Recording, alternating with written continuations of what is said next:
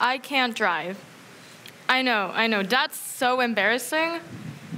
How come a 17-year-old doesn't have their driver's license, nonetheless a car? And in Las Vegas, you can't get anywhere without a car. Let me tell you, I can't get anywhere unless my mom, friend, or Uber takes me there. And in Las Vegas, public transportation is looked down upon and inconvenient.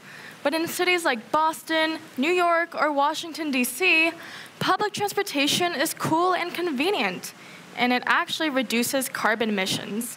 In fact, taking public transportation reduces carbon emissions by up to 45% compared with driving. The point of this speech and this antidote is to illustrate the overhaul that the Las Vegas and American public transportation system requires, and how, with the help of youth, reform can combat climate change. In this speech, I'll be telling you how that we can socially and physically mobilize the youth to combat climate change. My name is Sarah Park, and I'm a senior in high school. I created a 501c4 nonprofit called Gen Z for Green to educate the youth about the growing climate crisis and encourage more sustainable practices. I was initially inspired to take action after moving from California to Las Vegas, which is the fastest warming city in the nation.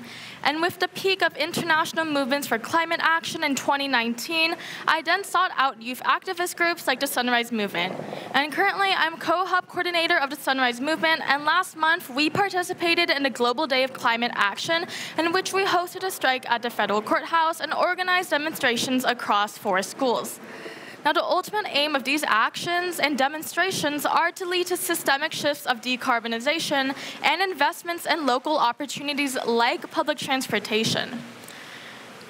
In my years of activism, despite what the statistics tell you, I found that it is quite difficult to convince the youth of climate change if they don't want to acknowledge it. At my school, when I hosted a rally for climate action, someone said, "How are you combating climate change if you're holding a paper sign?" Yeah. But nearly a third of young people put climate change as one of their top 3 priority issues when deciding who to vote for president, according to Tufts Center for Civic Learning and Engagement. Despite this dichotomy, it's clear that the youth put such importance on climate change when deciding who to vote for because they are optimistic that lawmakers will take action. But in Las Vegas, the fastest warming city in the nation, there isn't nearly as much action being undertaken that is parallel to the growing climate crisis. And efforts that don't do much to serve the public or the environment are being called good for the environment or public transportation. An example of this is the Tesla Underground Tunnel, which doesn't do much to serve Vegas locals, which is counterintuitive to the goal of public transportation.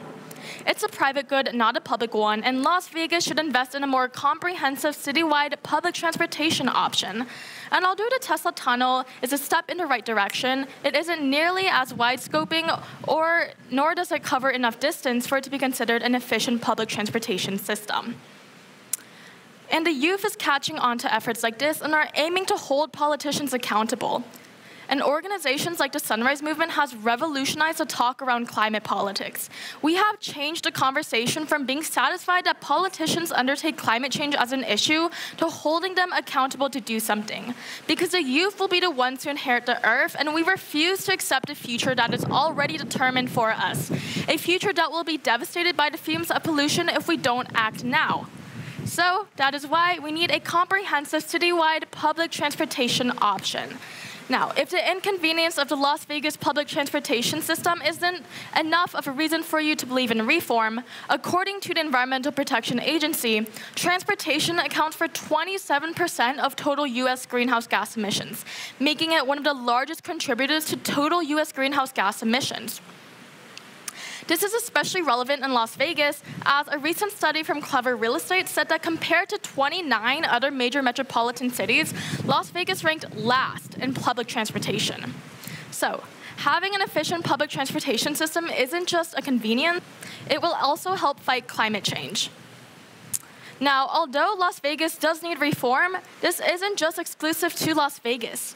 A majority of European Union countries finance a majority of national-level public infrastructure, whereas the United States only invests in 25% of public infrastructure. So the United States as a whole should also reform public transportation. The importance of an efficient public transportation system cannot be understated, as this would help mitigate climate change. Furthermore, a lack of transportation is an issue that disproportionately impacts people of color who do not have access to public transportation.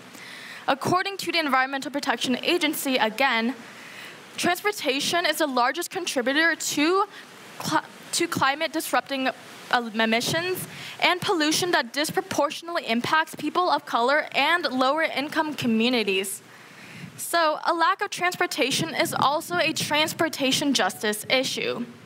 There is already legislation proposed to solve this issue, such as the Green New Deal, which includes provisions for public transportation, zoning laws that push walkability, and carbon-free transportation options. But Sarah, how does this even impact the youth? I'm glad you asked. So public transport modes share peaked in the 15 to 19 age group.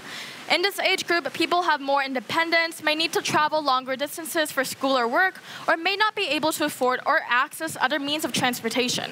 So the youth rely on transportation, public transportation, as a means of transporting themselves.